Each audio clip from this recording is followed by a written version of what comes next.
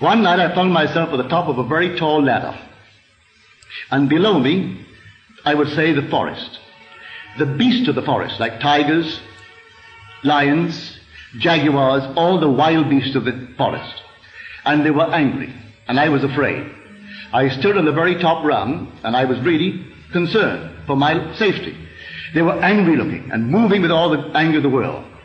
Then it dawned upon me, but that's myself made visible. That is the creative power, enormous power in me.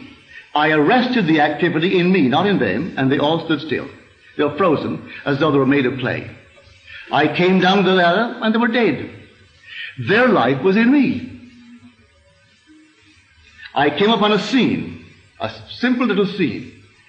And the scene was just like a Sunday afternoon dinner. And they were dining.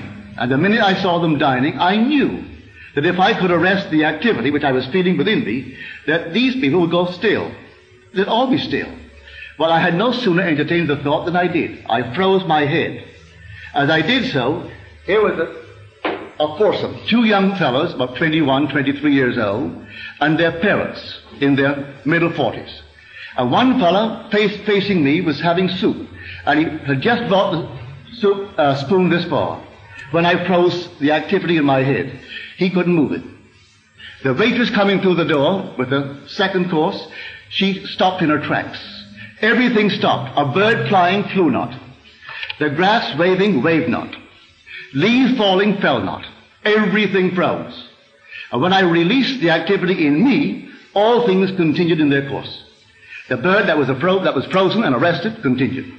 Now, if I froze that bird right now, and he's in flight, will he not fall? If a bird is now still, it can't remain in the air and be still. It has to be in motion to remain in the air. Well, it was not in motion and it didn't fall. Everything froze, and the leaves could not fall. And the waitress walking with that second course couldn't walk.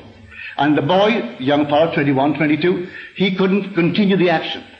And when I released that activity in my head, then he continued the action and took the soup. And she continued to bring the thing, and I saw that when I woke from that state, everything changed in my world. That everything here is dead. And we are the animating power. Without man, everything would be dead. Nature would be dead. And were it not that that living word is in man, everything here would be dead. And you take that power and arrest it, and everything is stand still. For the world is yourself pushed out.